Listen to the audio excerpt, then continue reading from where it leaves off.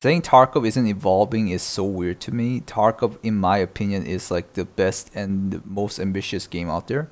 Like, it's not dying until yet. Also, like, there were so many extraction shooter games and they all died. You can literally see by just those facts that Tarkov is still like doing their job perfectly. Not perfectly, but like better than anyone else at least. I won't say it's gonna be like the top notch, like top tier, best of the best, but at least they're best on what they're doing.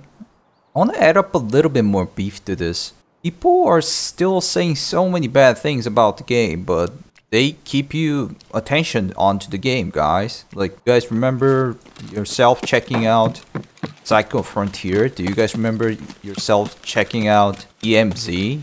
Is there any other super extraction FPS you're playing? I mean, if you are, you can enjoy that, but overall, I do think Battle State Games and Escape from Tarkov are doing their job pretty well.